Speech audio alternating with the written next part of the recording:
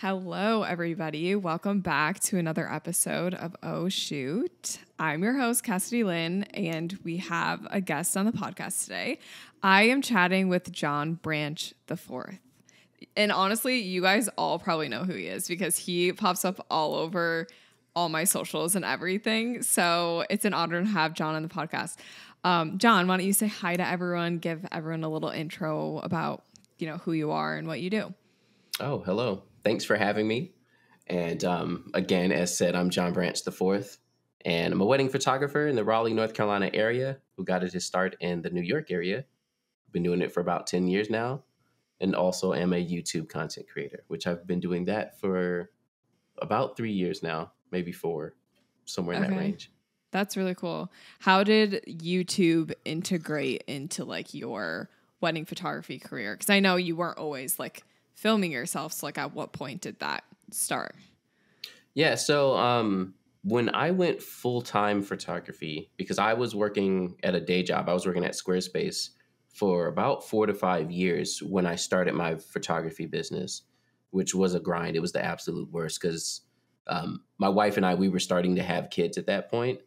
So every day, it was just, commute into the city to work at Squarespace to finish up a session, like an engagement session after work, to come home late. And it was just a lot of that. Mm-hmm. So when we decided to move to North Carolina, I had to quit Squarespace because they were only in the tri-state area at the time. And I came down here, and I had a YouTube channel in the past. So YouTube was already kind of in my blood. And I was like, you know what? I think I'm just going to start a YouTube channel on photography stuff for whatever. And yeah, it just kind of took off. I really never expected it to become an actual thing. Mm-hmm. Yeah, that's crazy. So with YouTube comes recording yourself and stuff. How did you learn the video side of it then? Because I know a lot of it is just you set up your camera, you have to have good lighting and the frame rate. How did that come into play? Yeah. So it really was a culmination of all the years of stuff I have been doing. So I went to school for music production and sound design at Berklee College of Music. So audio and music was my thing. And I actually had been working in a post audio house when I was in New York for about 3 to 4-ish years. So for that, we were mixing audio for for TV shows and commercials. So that was what first kind of started bringing me over to understanding video more. And then when I started doing photography, I just kind of started learning video on the side. So you take my audio skills that I already had, kind of understanding it from commercial side, plug in the photo side, so composition, exposure, all that stuff. And then I just slowly started understanding frame rates and stuff and just kind of getting into it. And then, it just all kind of came together really well. Because I remember when I started YouTube, a lot of people were just like, oh, your production quality is so high. And I was like, I don't know what I'm doing. I really don't know. That's so cool how everything that you it was kind of a built up moment where it all kind of makes sense. That kind of is what YouTube feels like. Everything that you're doing comes together in one place, and then it succeeds really well. That's really cool. Yeah, that's actually that's how editing was so easy for me as well, because basically I was approaching it as an audio editor, but the way that you edit video is very closely the same to audio. So that's the easy door inside. So yeah, it all just really came right together. So you were talking about how you worked at Squarespace and then you transitioned to full-time photography. How did you know that was the right time to go full-time? Was it a financial decision? Was it a bookings decision or time? What kind of brought you over the edge? Oh my goodness. So I tend to be a risk taker. And shout out to my wife for honestly backing up my risks. A lot of the times, actually, once having to support a family, I became the one who was a little bit more cautious. She'd be like, you'll be fine, whatever. But at that particular time, I was starting to get to a place where I couldn't take as much photography work as I wanted to because of the day job. So there was that. We just ended up getting like a lump sum of money from like some Squarespace stuff that happened. And so we had money to live off of. So we literally, when I tell you we dipped, we just left. Like even my managers at the time, because I just walked in one day, it was like 2 week notice. And mind you, I was like an entry level manager. So it wasn't just like I was like, the starting position. Like I was higher up. I had a whole team and I was like, 2 week notice, what's good? And they're like, are you sure? And I was like, yeah. And so we moved and it was a new market as well. But that's what really, the fact that I really felt like I could do well if I had the time. The fact that I wasn't able to book as much as I wanted to. But I did kind of like, I had nothing, like I'd never shot in the North Carolina area. The only tie to it I had was the fact that I'm from here, born and raised. Okay. And that was it. We had a little bit of money to live off of. And we pretty much were like, you know what? If it doesn't work, my resume is decent enough. Like I'm sure I can get a job, and just did it. Right. It was kind of scary. How did you manage to like get bookings then in North Carolina? Because like I'm sure you had some ties, but like you said, like you just kind of like jumped into a fresh market that you'd never been in before. Yeah, a lot of it was trying to establish my name in the area. And I pretty much jumped at anything I could do. So I had a bunch of styled shoots that came up, which got my name around planners and stuff. I actually fairly early on started getting published in like the Knot or either print or just online. I did a wedding expo in the area, which was like the one wedding expo that helped. And again, I have strong words for them, but I was on the Knot. Yeah. And that first year I was on them in North Carolina went extremely well. Mm-hmm. So just, pretty much putting myself out wherever I could. Like I was doing, if you've ever heard of the Big Fake Wedding, No. it's like something this company puts on. It's basically a giant styled shoot. But they do it in different areas of the country, and they bring like multiple photographers. So like I was doing everything I could to get my name out there, Right. Mainly styled shoots, hitting up planners and the Knot, and just advertising. Mm-hmm. Yeah, you kind of have to do like a mix of everything to figure out like what works and what's actually going to stick. And then you can continue to like work on, if it's Instagram or whatever, like whatever sticks. Yeah. So I didn't tell you that I want to talk about this, but you mentioned it. So you mentioned the Knot, and I was also on the Knot. So I would love to talk about it for a little bit, because I think I saw you posted something like a YouTube video about it as well. Yeah. So I guess like maybe just share like your experience and like a little bit of your thoughts behind it, and then we can go from there. Yeah, the Knot is interesting. And again, the for everyone who hasn't heard, the video I posted was about an article that came out saying that ex-employees of the Knot basically were whistleblowing the fact that the Knot is super shady and gives people fake spam leads and stuff, which photographers forever have been like, I swear these are spam. Mm-hmm. So that article comes out and I'm like, okay. Now my experience with the Knot, I was on them when I was in New York, which didn't go well at all. And I was on them when I switched to North Carolina as well. But when I switched to them going to North Carolina, I paid for the top tier everything. So I had like the banner at the top. I was like in the first 3 at the very top of the page. In my first year, I booked like 40 weddings, majority from the Knot. And what I found is interesting, and after seeing the article, it felt like after the first year, it's almost like they siphon the real leads. Mm-hmm. And so when someone's new, and especially if they're paying a lot, they'll be like, great, siphon in the real ones to him. And so he'll be like, well, the Knot's amazing. And then we'll like slowly back off.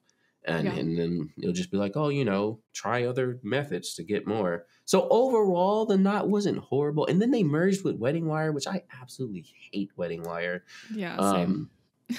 So yeah, after that, I was like over. And then, not to make the story long, so recently I was like, maybe I'll get back on the Knot. Because right now where I'm at, especially with content creation, I'm trying to take maybe 5 to 10 weddings a year. So I was like, maybe I'll get on the Knot again just to have another lane of like advertising. It was like mad expensive, and the salesperson on the phone was extra pushy. And it was like sad because I had to pull like, I'm a content creator and I don't need the work card, which I don't like pulling that card because it's just, you know, you're like, oh, don't you know who I am? Like I really, Yeah. but like they just kept pushing, and I'm like, I don't need your leads. I was gonna pay you just because, like, literally, Right. the worst. Yeah. All the worst experiences. I ended up blocking the Knott's phone number Oh. because I was literally, I like would answer and be like, I'm not interested. Please stop calling me. I was also on the Knot my first, I think it was, my first year doing weddings. I was in upstate New York, and what I discovered is the area I was in was pretty touristy. Like a lot of people would come from New York City to get married there. So the Knot was a really good resource because, you know, that's where people were looking for photographers. Yeah, because they didn't know any vendors around. So it worked for me, I would say like a year as well. And then my second year, it was like, okay, I have all this experience now from my first year. And now I'm getting way more bookings from just word of mouth or social media. And I think that second year I only had a couple of weddings from the Knot. And even still, I was finding that the ones that I booked from the Knot were like, I don't know, like not necessarily like my style wasn't what they wanted, or it just like there was something was like not right there with like when they went to book, like something wasn't communicated. So yeah, I would agree. How you feel is also how I feel. I've always been scared to talk about it because I actually went and reviewed like the Knot contract that I signed with them way back in the day, and it said like you can't talk about it. I know. Watch them come find me. I know, but it's also like if ex-employees are coming out, like I'm the least of their worries at this point. Well, it was funny because after I made that video, they sent out an email to everyone because they had like a new marketing thing. And so I'm like half and half because I always kind of like the brand. And they do still have the magazine. So it's not like they're just going to disappear because someone's like, well, they're shady. So I was like, maybe I should. And they have their own like educators, and they do like conferences and stuff. And I'm like, well, I'm definitely probably not speaking at any of those. Because if I ever signed up for it, they'd be like, wait a minute, aren't you that guy who was hating on us on YouTube? Oh, yeah. I'm sorry. Yeah. It also makes you wonder, like, was the Knot kind of a big thing back in the day? But I feel like now it's not as big. Like, yeah, because I think almost what I would call like the golden age of photography, which was like probably 2005 to 10-ish. And I didn't start until like 14, because that's when like I feel like the Ben Sassos and the Heish and all that, like there's a lot of people that are like known in the industry, but that was when they were doing it. So yeah, the Knot was probably popping back then, because all the workshops I used to go to when I first started were like, oh yeah, get on the Knot, it'll be great. Right. Yeah. But now I feel like people don't want to be advertised to. Like they almost want to find people like organically on their own. Like that's kind of like this generation of people getting married, like want to discover their own things. They don't want to like be recommended something, or if they do, like they want to like genuinely like it for themselves, I guess. Like it's very individual, like an individualistic mindset right now. So. Which is cool. That's, for me, it's been interesting because I'm not the youngest anymore. And so like just watching the trends and how things change has been really interesting as far as advertising, because that's something I'm still trying to nail down myself, because I feel aged out a little bit. Yeah, I mean, there's just like everything changes so much. And even if you try, like if you went and like started posting these like trend videos, people would be like, who is this? Like, you know, like I feel like even me, I'm like, oh, people can tell I'm 25. Like they're going to be like, who's this girl? She's trying too hard. So it's like, I almost feel like you just kind of have to stick with what works. The timeless marketing, just leave it there. Yeah. Yeah. Okay, so let's get into weddings, because that's what I wanted to talk to you about for this episode. Because you're like experienced pro wedding photographer, and we've got some things to dish. So first thing I wanted to ask you in this topic is just like gear. Let's just start with like, what do you shoot on? What's your preferred lenses? And like kind of explain it a little bit. Yeah. So I'm the elephant in the room. So I shoot with Fujifilm. Absolutely love Fujifilm. Mm-hmm. When I did start, I started on Canon. But as far as my lenses, and this is for everyone who needs the crop sensor conversion, I'll let y'all know what it's equivalent to.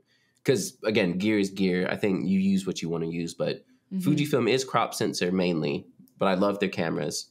I usually bring 4 lenses with me to a wedding. I have a 16 mil, which in full frame is 24, a 23, which in full frame is a 35, a 33, which in full frame is about a 50, and then a 56, which is pretty much an 85. So those are Okay. my 4 lenses. And then for any macro shots, I actually bring an extension tube and I use my 56 or 85 and just make it longer so I can get those macro shots. And that's it, just 4 prime lenses. I'm a huge fan of prime lenses. Then after that, we have flashes. I also like to keep that simple. I use the Godox V862, which is just one of their standard flashes. I think the newer version now is like the V1. But the V862, and I have 4 of those if I'm doing off-road camera flash, but I don't like doing it. I'll do it if it's needed, but it's just so much extra, like, oh, the stand and the flash and the Mm-hmm. thing and the modifiers. Oh, and speaking of modifiers, I use Magsphere religiously. And Okay. that's pretty much my setup. 4 Yeah. flashes, 4 lenses, 2 cameras, And you're good to go. and that's it. Do you ever feel like so you said you're using a 56, which is like an 85. Do you ever feel like that is not long enough on a wedding day? Like, are you ever wanting something that's even longer? Oh, yeah. So it depends. Sometimes, and this I learned the hard way moving back to the South, there's a lot of churches down here that are just like extra. And luckily, the first time I had this issue, the bride was like, I don't really care about the ceremony photos. I was so mad. The church was beautiful. And and I was like, yeah, about to be great photos. And they were like, yeah, you got to stand in the back. You can't go nowhere. You can't move anywhere. You can't. And I was just like, great. I only have an 85. So I do shoot with a 90, which is more like a 110.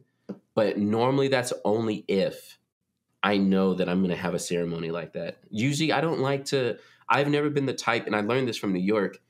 I don't like having like all these extra bags, and it's Yeah. just so much extra stuff. And you always hear all these horror stories of people's stuff getting stolen. Like, Mm-hmm. I wear my stuff on me. If you're going to steal it, you have to deal with me, you know? Right. And it makes it easily accessible. So it's like rare that I'm bringing like an extra bag with 50 Right. extra flashes and stuff.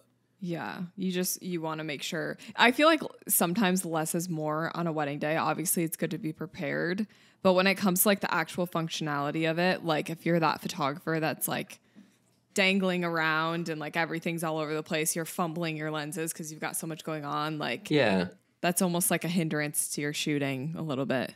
Well, and that's the thing sometimes too. I've always taken an approach of like solve the problems with the things you have, because wedding days can already be stressful. So you really have to sit down with yourself and think about what type of person you are. If you're not a very decisive person, bringing 10 different lens options is going to make your day more stressful, because all you're going to do is like, oh, maybe I should use this. Oh, but what if I need that? But what if, and then something else happens on the wedding day, and now you're not even cool with your own gear because you can't make the decision. So I am decisive. So even if I had 10 lenses, I know that I would just be like, yeah, it's fine. But I like not having choices. I like it to be like, well, if you're shooting this thing, this is how you shoot it, and that's it. Yeah. You know, I think I just realized with you saying that, I think I am the indecisive photographer because I shoot with my husband and I will like go up to him and be like, be on a 50, get this shot. And then 2 minutes later, I'll be like, just kidding, switch to the 85. And then I'll be like, you know what? Just kidding, go back to the 50. And he's like, what do you want me to do? Like, just like pick something. So I think having, like you said, like limiting your options, because at the end of the day, as long as you have a camera and a lens, you're going to be able to capture it. Exactly. Is it going to be exactly how you pictured it? Maybe not. Like if you wanted something like more blown out or more wide, whatever. But like, yeah, you've got the ability to physically capture it. So Yeah. That's really good advice. That's like really hitting home for me. So let's talk about your shooting on a wedding day. What does your shooting look like? What are some of the shots that you look for? with those lenses that you use, like what are the specific shots you're getting with each of them? Yeah. So generally, since I like to use two cameras at the same time, especially since I'm on primes, I don't have to switch them as often. Basically, throughout the day, there's certain lens combos I'm always using at specific times of the day. So like during getting ready, we're usually in hotel rooms or, suites that are smaller ish. So I'm usually always on my 35 and 50.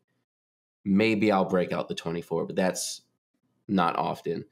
And so because my day is broken down into sections like that, and I know which lenses I have, then it's more of like the way that I shoot each of the things. So, getting ready, it's, bride or groom or whoever with a parent or a maid of honor or best whoever. And I'll do those shots. And usually my wider lenses are always for contextual shots. That's going to get people in the area we're in. And then like my 50 is always going to be for close up and detail. So like a hand in a ring or hands buttoning the dress. And I follow that throughout the day. And then when I move to ceremony, I start with my 35 and 50 and then switch to 35 and 85. And then same thing. I like to get, a wide of the ceremony. I've started doing the Brenizer technique, if you're familiar with it, for the ceremony at the beginning. That's where you take multiple shots, but focused on the couple and then combine them as like a panoramic. Yep. I'll do that with my 85. And then, the end of the day is 35, 50. Dance floor is 24 and 50, but I don't really shoot the 50 at all. It's literally just the 24 the whole way. Mm-hmm. That's kind of the main approach. Okay. And with your flashes, when are the times you find yourself most frequently using flashes? Like, are you the person that will always have the flash ready? Like, what do you do? Oh, no, I'm natural light photographer through and through. So if I don't have to use the flash, I won't. I rather not. Okay. Now, again, because I wear my bag on my back with my flashes, if I do walk in a room and it's like a dungeon, I can easily pop it out real quick. But usually it's once we get to the reception, flashes on immediately. Mm-hmm. Or if for some reason something's like super backlit and I need to fill a little bit. But generally, it's rare that I'm using the flash at all during the day. Mm-hmm. Yeah, honestly, same. Sometimes I feel bad using the flash. I almost feel like sometimes I'm a little bit of a distraction. I like the idea of being the fly on the wall to the point where it's like, you can't even hear my shutter. You can't even like, am I the photographer or am I just a guest that pulled out their camera? Like I want to be so discreet because I think it's so distracting when the flash is just firing all the time. Yep. So I would say I'm in the same boat as you. Okay, so let's talk about your posing. So we talked about gear. When you are shooting weddings, this is always something that I think about because this is what I do. Do you use the same poses like wedding after wedding, or do you try to change things up a little bit? Like, oh yeah. So, I'll give you my long, weird analogy. Okay. But so when it comes to weddings in general, I like to have a format always because again, they're stressful days; they can fall apart easily. And I found what will mainly stress people out is not having some type of, this is exactly how it goes every time. So I could maybe I'll make a video about it too. I could go through all my weddings and show you the exact same photo at every wedding because I do it every time. Mm-hmm. So my analogy for all this, and usually I talk about it when people ask me about, do I need to see the venue before the wedding? But because I majored in music, I play saxophone, so I play jazz. And with jazz, you normally improvise, which is literally making it up as you're playing the song. But the thing, because a lot of people hear that, I'm like, how do you just like make up what you're playing? Like, how do they do that? And it's not because we're just fully making it up. When you're playing a song, you have the chart in front of you with the chord changes. So that's like the foundation. Like, you know where you are. It's like a map.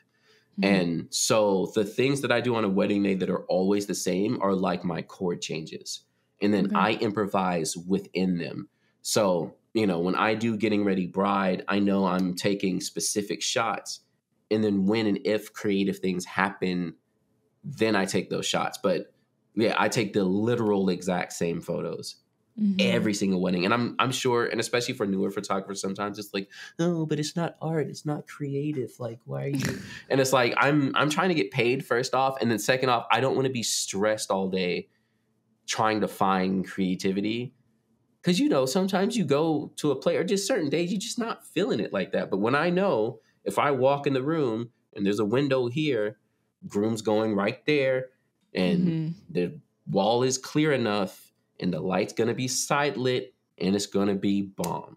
I'm going to do it every time. You know, like I like that approach. Yeah.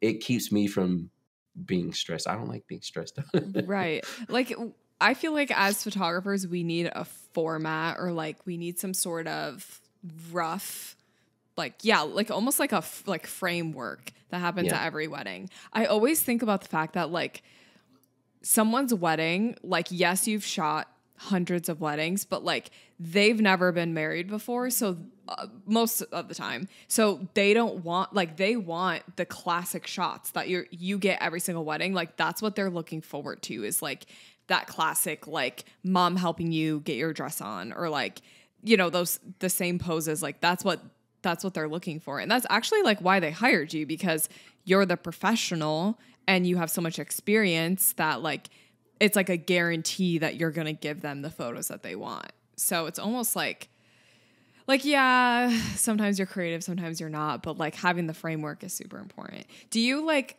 ever do things to kind of spice things up and keep things interesting for like creativity wise during a wedding?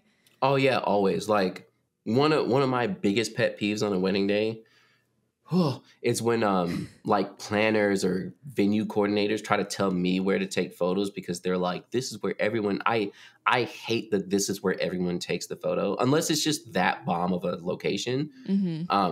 So I tend to always be the photographer who goes out of my way to find something that's like different. And I always love it when I'm at a venue and a venue coordinator is like, whoa, no one's ever thought to take a photo there. And I'm like, yeah, that's the point. So again, going back to what you were saying, like, I do believe, like, as a wedding photographer, we have a product. And just like if I went to the store to go buy something, I don't want to go to the store to buy the same thing and every other week it's different. And I'm like, what? Well, I just had this and it was good and I just wanted to. So it's the same thing. Like, it may feel lame as a wedding photographer. Like I said, I could literally go back and be like, here is this shot I always take, and show you it from every wedding. It feels lame because you want to be an artist, but you have to balance that, you know, like I was just saying, finding a location that no one else is going to do and shooting your iconic style shots for you. And then also, you know, the back of the dress and the window and the, you know, like, because that's just what people expect overall. But not making it classic in the sense of copying shots, but more so classic in the sense of the styles of shots in your style, if that makes sense. No, that does make sense.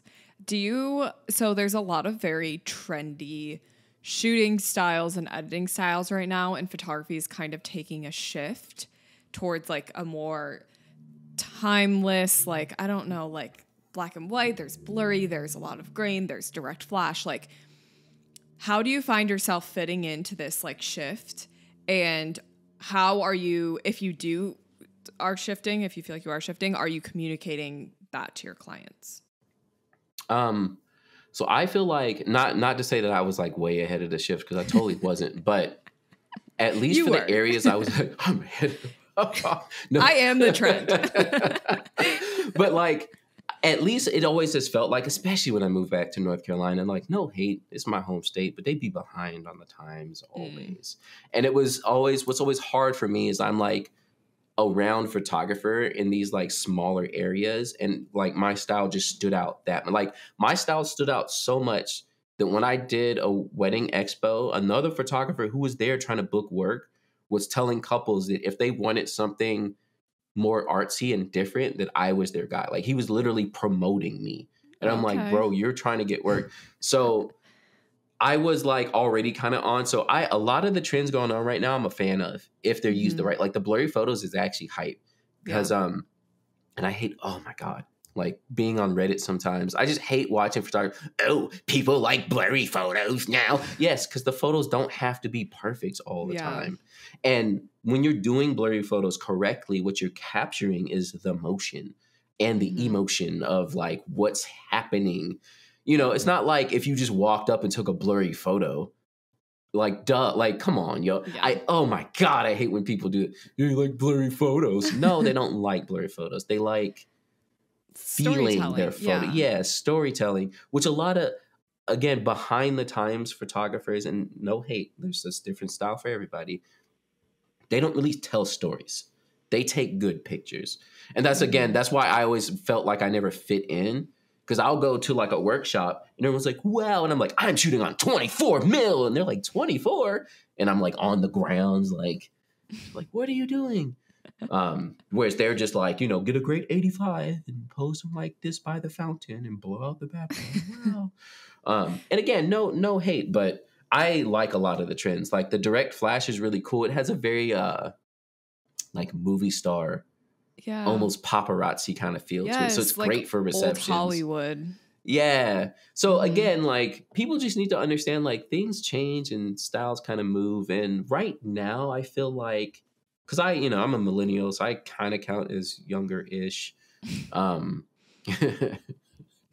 for my 20-year high school reunion is this year. No way. I was like, what happened to me? But no, we're closer to like millennials fall closer to what's kind of happening right now where people are tired of the noise. They're tired. Like I did a wedding where the bride and groom got ready together and it was so hype. And I love the photos and they're like giggling while she does his tie and it was like cute. Like so that's I'm for people being like, you know what? I just want to do what I feel like doing and it's gonna be fine. We're getting married, right? What's the point? The new trends are hype. Okay. I like them if done correctly. Yeah. I agree. I think that kind of like goes back to what I was saying about how like the people getting married right now are very in this like individualistic, like I'll do whatever I want mindset. I kind of feel like the new photography trends are that as well. Like it's like take this thing that's supposed to be like a trash photo, a blurry photo, and turn it into something else. Or like let's use direct flash in times that we shouldn't, just like going outside of the box in ways that like haven't been done in a while. And it's actually like what makes someone a luxury photographer now are these like trends and like things that haven't been done in so long. And I think that's really interesting. I think it's really cool. I feel like a lot of it too is and it's been interesting now that I'm old enough to have seen it, watching generations go back. So like for me growing up, it was like the 70s and like the 60s. And then for like younger people now, it's like the 80s and 90s, which is crazy because that's, again, when I grew up. But that's what's happening. They're going back and being like, oh, Polaroids were so cool. There's just like an essence to them. Like, look at all this stuff, vinyl records. It's the same thing. They're going back and being like, this stuff had something that we don't have now. And then adapting it. It's really cool. I like it. Yeah, I do too. So let's talk about your posing. So we kind of talked about this a little bit, but I guess like if you were speaking to someone that is struggling with posing at weddings, or just like is new and like needs some advice, like what is your best advice that you would give to that person? A couple of things that I like to do and I feel help me. The biggest one is I like to name my poses.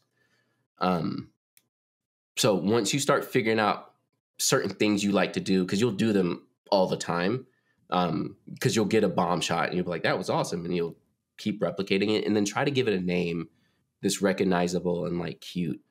So even like forehead to forehead, I call it head cuddling because that's what my wife used to call it at one point.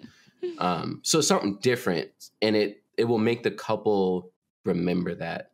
So name your poses in some kind of way that works for you. And then be comfortable communicating what it is you're doing with your couples. So like when I talk to my couples, and this is beforehand, I'm a very upfront prep because what I've learned in my 10 years of customer service is how you lead someone's mentality gets you to the end goal. Okay. So me telling them stuff up front is actually me prepping the end goal that I want. So I explain to them like, hey, I like to do what I call natural posing, where it's not going to be super stiff, but I am going to place you in a spot so it looks good. And then I'll let you all fill in the gaps. And for the couples who like more candid stuff, that works for them, because there's twofold that they know that I'm at least still getting a shot. I'm not just like, yeah, do whatever. But I'm also not so stiff that they're going to feel like this is not candid anymore. And now I feel like I'm on a Sears catalog or something. Right. So explaining to them like what you generally like to do or how you're good. Even at the beginning of like an engagement session, you know, I'll be like, hey guys, we're just going to be hanging out. Don't take this too seriously. We're going to have a good time. You know, I'll let you know what to do. And if anything looks bad, I might let you know to move a hand or something. But like, we're going to have a great time. I'm already prepping them like, it's going to be fine. It's going to be great. We're going to have fun. And then I start breaking out silly pose names and stuff. And yeah, it just helps along. Gotcha. Yeah. Kind of going back to like your wedding prep thing, like, is there anything else that you do with your couples to kind of prep them before you just show up and shoot? Like, what does your prep process look like? Oh, yeah. A lot of it is just meetings beforehand. Like, aside from the meeting before booking, and then the engagement session itself is kind of prep as well. Because again, with naming my poses, while we're in the session, I let them know this is generally how I'll do their portraits as well.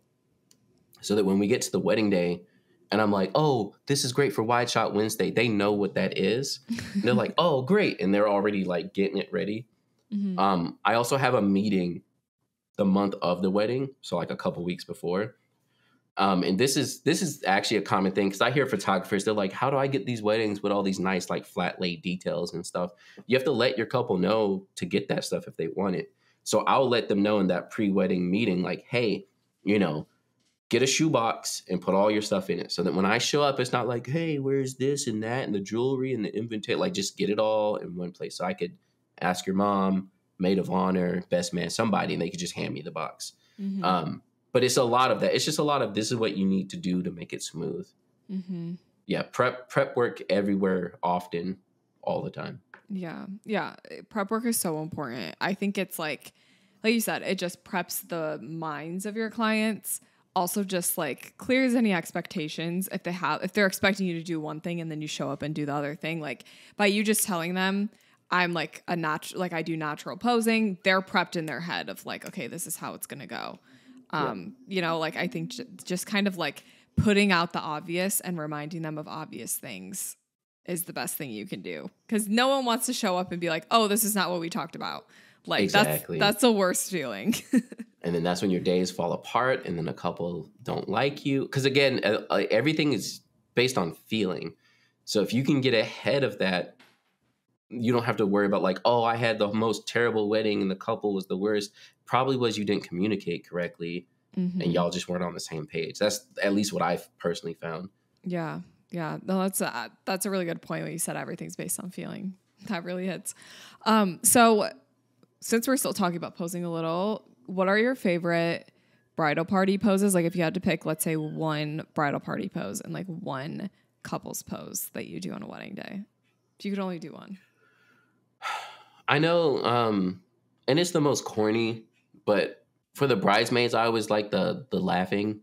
But I always shoot it like wide and kind of up, so it's only like chest up and then like a lot of headroom. I don't know why I like that. I absolutely love that shot. Okay. For the couple, and I think it depends on the couple and the location, but that's true.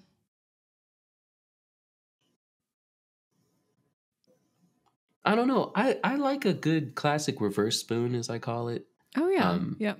There's bride on the back, especially if the groom is taller and she can just like nuzzle up on him.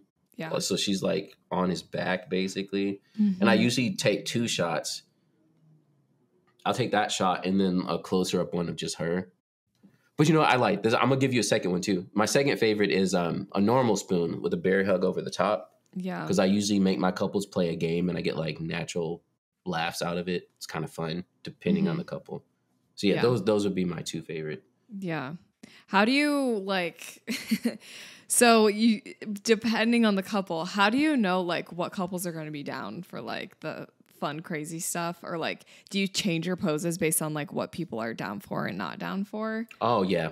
Oh yeah. I change my poses all the time.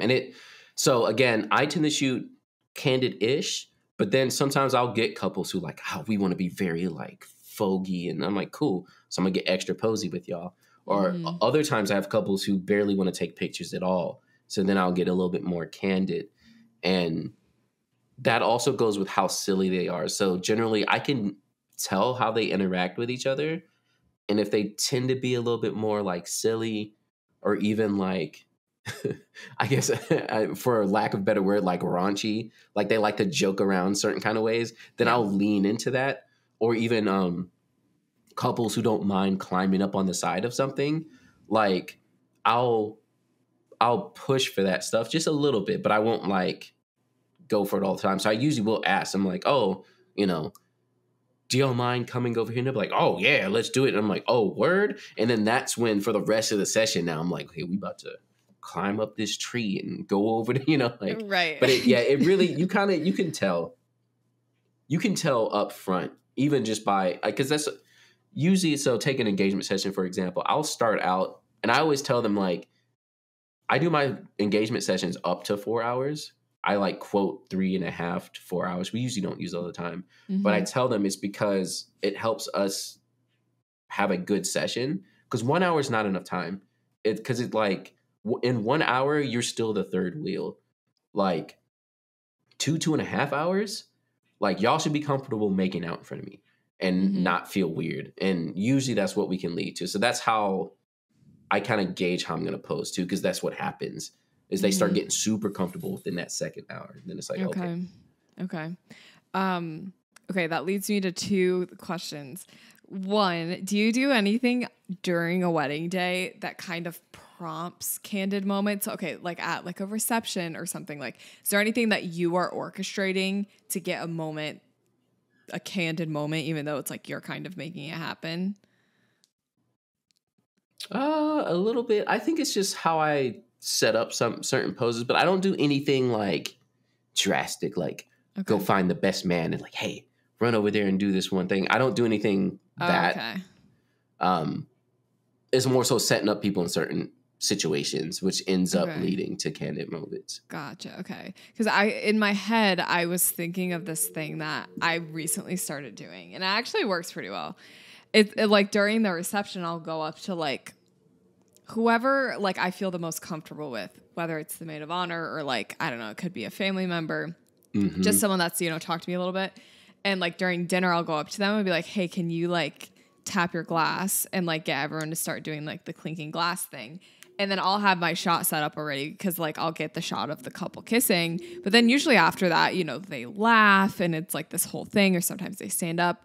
So that's something that popped into my head where it's like you can orchestrate those little moments, but like, obviously not like go and like cause this whole like thing that, doesn't exist. Like not that, but like, just the little things like kind of egging things on a little bit. If like people aren't hype, kind of hyping things up, whatever. Yeah. And I mean, I do some of that. Like, again, it depends on the crowd. Like I'll dance on the dance floor and hype people up that way. But a lot of times actually speaking, so what you do is cool. What I do, especially for that specific situation, is I just fake the stuff. There's certain things that I know that, like when grandma on the dance floor is like, or somebody like, oh, the baby's dancing, like you haven't shot that 50 times already. So a lot of times what I'll do, because no one's going to really remember, is I'll fake the shot. So when the couple first sits down, instead of waiting for everyone to clink their glasses all the time, I'll be like, hey, before y'all eat, can y'all kiss real quick? So now there's the photo. And that can be remembered by everyone. It's like, oh yeah, we were clinking the glasses and never kissed, but that's really wasn't. So like, that's what I'll do sometimes, because eventually sometimes it gets annoying for the couple. Like on a wedding day, the couple is just like, we just want to chill, like, and y'all are over here trying to take pictures, and so normally I'm like, here's the memory. It was fake, but whatever. You're not going to remember anyway, and then I leave them alone. Sometimes I feel like sometimes, do you ever have like feeling like being the photographer is almost like a burden sometimes, where it's like, you need more shots, but like, I don't know, like the couple's not feeling it or whatever. So that's like, most of the time I will do like the thing where I'll ask someone to clink their glass, because it's like, I feel like I've asked them for so many photos that I want them to feel like this is like an organic moment, even though it's like really not, you know what I mean? Yep. I try my best to like get to a point where I'm going to leave them alone. And that's it for me. It's that one, like, can y'all kiss for me? And then I'm pretty much for the rest of the night, just like, y'all are partying now. Like, no more from me. Mm-hmm. That's it. Because really, like, the photographer's time is the start of the day up until reception, even up until ceremony. Before then, that's all us. We're like all on it. We're like, do this, do that, move here, come here. This is the stuff. Yeah. Reception, I'm pretty much like, great. I'm not going to ask anything of you. Mm-hmm. And then you can tell when couples are over it. So I won't even do like sunset photos sometimes because I know I'll have enough. So I'm just like, I'm not even going to bother them. Yeah. Yeah. I've had many couples like just say, we don't want to do sunset photos. It's fine. You know, like they're just over it. So I have to ask, with you said 3 to 4 hour engagement sessions, and then with your wedding days, how many photos do you find yourself delivering for like each of those things? Yeah, engagements tend to be around 100 to 200 photos, depending. Because again, the 3 to 4 hours is more so because I do 2 locations. Okay. So it's really, again, getting the mentality right. It's me being like, hey, we're not going to be rushed. We're going to take time. Y'all can do 2 locations and an outfit change if you like. A lot of times we hit 2.5 hours and couples are like, good to go. Mm-hmm. Wedding days, normally I'm delivering 1,000 to maybe 1,500. I quote an average of 650. But I normally but yeah, like an 8-hour day is like 1,000-ish. Okay. Yep. That's about the same as me. Okay. I was just wondering. I was like, are you shooting for 4 hours and delivering 20 photos? Like, I needed to know. Yeah. Engagement session, you get 5 photos. No, people actually do that though. Like, oh man, that's crazy. Okay. So I wanted to ask you about, like, on a wedding day, if there are problems that arise as these things happen, you know, problems occur. What are, like, I guess some of the most common problems that you run across, and then how do you handle those things as the photographer? Oh my God. The most common, and this is for all the newer photographers, the most common is getting ready takes too long. Usually because of the makeup artist. No hate. What happens, because it's actually not even always the makeup artist's fault, is that the couple will get one makeup artist and they'll have to do like 10 faces. Yeah. And they just can't. It's too much. They need like 2 to 3 people doing it. So that hands down is probably the most often, and it will make everything run late. And if you let your bride get stressed over things running late, then the rest of the day will be bad too. Unfortunately, there's not a direct way to deal with it. However, your demeanor and approach, and I think, again, the meetings beforehand are what really help. Yeah. I know one thing I tend to do is I show up to my weddings an hour early. And even that helps, I think, because even if stuff starts running late, I've already done everything I need to do. So I'm like there and ready, and it's like, it's fine. And that's a part I can say when people start getting like, oh my God, we're running late. And I'm like, it's all cool. I've already gotten everything else. I've done the groom. I've done all his stuff. I got some extra photos of the boys because we had the time, which means we don't have to do it later. We're good. It's fine. It's cool. Like, stuff like this happens. And normally that helps. Mm-hmm. Yeah. Because it's like, okay, my photographer's on top of it. So like, I don't have to worry about anything. Yeah. And then also other people will be like, the day won't start without you anyway, and stuff like that. So yeah, I mean, like, Loki, that is true. They're not wrong. I feel like a lot of the times, like, my couples are like, if my photographer's not stressed, then I'm not stressed. Exactly. So I'll be like, even though on the inside I am like freaking out, like actually like having an anxiety attack. Yeah. And I'm like, we are screwed. But like, I will look at my couple and be like, it's totally fine. Like, we got this. No big deal. Everything will work out. You know, I think it's just maintaining the calm, cool, collected, like that's going to maintain that magical feeling throughout the day. If you're like being a jerk and being stressed, like, oh yeah, no, that's just like rude on someone's wedding day. Like the least you can do is just put a smile on your face. exactly. Yeah. Okay. So I have a few more questions. These are like, these will be interesting to hear your answers to. Okay. So this is just like a generic question. I just wanted to hear, like, if you had just like one piece of advice to give yourself when you were starting weddings, like if you could go back and tell yourself something, what would you say?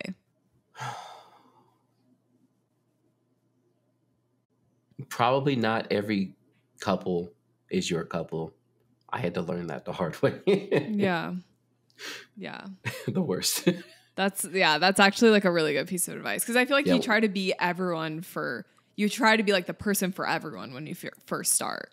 And yeah. Like be cool with saying no to couples and being like, Yeah. I'm not the photographer for you. Yeah. Because once I got there, it was amazing. And again, Right. I'm not mean to couples. It's just I can tell, like, Yeah. you know what? You're not going to like me. Like, I want you to have what you like.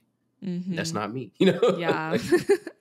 I feel like it saves you a lot of heartbreak too. And like, oh my God. because you just get really attached to these couples. And then it's like, oh, they didn't even like my style to begin with. Like, why did I even book them in the first place? But Yep. like, there is a point in time where it's like, you just book whatever you can get. Like, you just need the money or like, you just need the experience. So like, I get both sides, but Yeah. yeah, that's good advice. Okay. So this is what I'm excited to hear your answer for. What is the craziest thing that's ever happened to you at a wedding, or like the craziest thing that's ever happened at a wedding? You know, I never have a lot of crazy. I have like cool stories that ended up being nice, but crazy, Ooh. not. I mean, okay, I there's two stories. So the first one was not crazy, but it was like a rainy day where, and it's a highlight story for me because I've never seen a couple be this cool. But talking about your photographer being calm, Mm-hmm. they were supposed to have an outdoor ceremony and it was raining. Like it was raining pretty hard, but like out in the mountains. And we were all looking on Dark Sky, which was the best app for weather, RIP, because Apple bought it and now. Oh, I know. And Apple weather is just not it. But so we're like looking at Dark Sky, like, look, it's saying there's maybe 10 more minutes left. First off, the couple was cool enough to finish some of their portraits in the rain because they were so comfortable. Their guests show up while it's raining. And instead of just like washing the whole outside ceremony, they ended up doing their cocktail hour twice. So they did it while the guests arrived, while they waited for the rain to stop. And then the rain stopped and they had their ceremony outside and then cocktail hour afterwards. So that was like the coolest thing I'd ever seen. And the shot of them walking back out after they got married is like hands down one of my favorite shots. Yeah. Not only because the shot turned out so well and they're just like so happy, but the story that goes along with it. So it's like, I have it on my wall somewhere, like one of my favorite shots ever. Wow. There was that story. And then my other story of when I had like the venue coordinator literally yelling at me about how the couple needed their hors d'oeuvres and stuff while they were hot. So I'm not hating on the guy, but this was like a Jewish, like a half Jewish wedding. So they were doing like the ketubah signing and stuff. Okay. Everything was running late. That's a normal thing on weddings. And I kept telling him, like, we have to get portraits in because we won't be able to get them in. He's like, they have to eat this food. So we're like arguing. He's like full on yelling. And I tend to be the person, I'm water under the bridge type guy. So I was like, you know what? Whatever, I'll figure it out. I had such a good rapport with my couple that when they got done with the ketubah signing, they were like, no, John is taking our photos. And this dude's face was hurt. He was just looking at me like, what? They're turning down the food? And I'm just in the back like, hey, yeah. What did I tell you? No. I love taking out my enemies without having to do it myself. Yes, that's true. It's fun. Yeah. Oh my gosh, that is so funny. I have like, my stories are just like actually crazy psycho disasters that have happened. Oh no. Oh, you know, like, I had a bride fall in mud. That was another bad story too. That was one of the worst. What did she do about her dress? She was a trooper. Basically what happened was it was me, bride and groom, and we're going to take some shots. It had rained earlier. And we're in this parking lot, and both me and him are like, let's walk around this way to get to where we wanted to take this one shot. And she decided to go over this grassy part because it was the straight line, slip, mud. We haven't even done first dance yet. And clearly she was very upset, but she held it together. And then she changed. She had a change, like a reception. So she just changed into that beforehand. But when she fell, I was like, oh my God. And it was just mud all the way down. Yeah. You just feel so bad. I had it was the worst. A bride that like cleaned her dress like after portraits, like literally threw her dress in the sink and like scrubbed it. Wow. And then like everyone was using hair dryers to clean it off. And it ended up like drying and being like perfect. But I just remember being like, if this doesn't go well, like your dress is ruined. Can't you just take the wetness out in Photoshop? No. Oh, yeah. You're like, I officially quit. Thank you. Yeah, just take the cameras off. Yeah, I'm done. Cool. Okay, so my last question for you, because this has been a really good interview. If you could go back to your beginner self, not like just like weddings, but like just you as a beginner photographer, what would you tell yourself?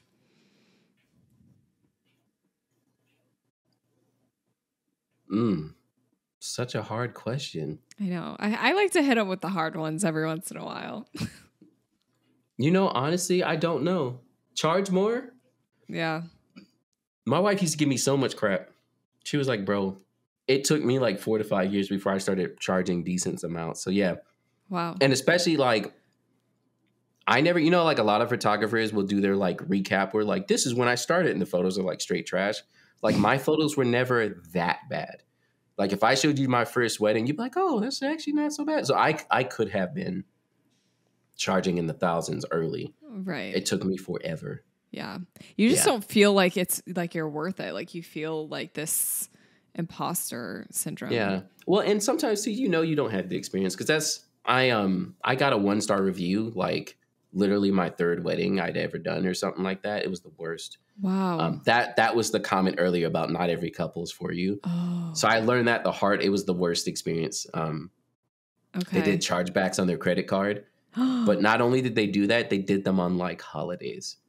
So actually, I didn't even notice it, but I was talking about it because it's one of the things I talk about at workshops. And I was looking at the picture I took of the 1-star review, and it was on December 22nd. So like they were literally like, it'd be like December 24th, chargeback. And it was like, word, y'all. It was like any holiday they could find. It was. Yeah. So yeah, I think also too, sometimes, you know, you don't have the experience. But again, like I definitely could have been charging more earlier. Yeah, that's a good, probably for a lot of people listening, they probably feel the same. Like they feel like they should be charging more, but just for some reason, they have some reason in their head that they shouldn't. But like, this is everybody's sign to bump your price up. Just do it. Yeah. And I'll add a note to that too, for anyone listening as well, who feels like they're looking at someone's work and they're like, oh my God, I could never charge that much. You'd be surprised that even me, where I'm at now, charging my prices, I still feel like I can't raise my prices, and I probably could raise them more. So like it's an ongoing, for all the people you think are so amazing and are charging great rates, and you're like, how do they do it? They're also looking at somebody else who charges even more than they do, and they're like, how? So it's, don't feel bad where you are, and realize that we all deal with imposter syndrome. And I think that sometimes helps be like, oh, you know what? I can do this. Like the greats I look at are struggling with it too. So we're all human. That's a great way to end it. Look at that. You just wrapped it up so nicely. Before we peace out, why don't you tell everyone where they can find you, follow you, watch all your videos, whatever. Yes. So I am on the internet at jbivphotography, pretty much everywhere. YouTube, Instagram, not Facebook, but places. Right. That's okay. On the interwebs. But yeah, YouTube is the place. Check out my full wedding day videos. They're hours long of watching how a whole wedding is done. It's fun stuff. Yeah, for real. I was just watching one before we did this interview, so guilty. Cool. Well, thanks so much, John, for coming on today's episode. It was so great chatting with you, and thanks for sharing all of your little pieces of wisdom with us. Yeah, thank you for having me. Yeah, all right. Everyone, I hope you all have a great rest of your day. Thanks for listening.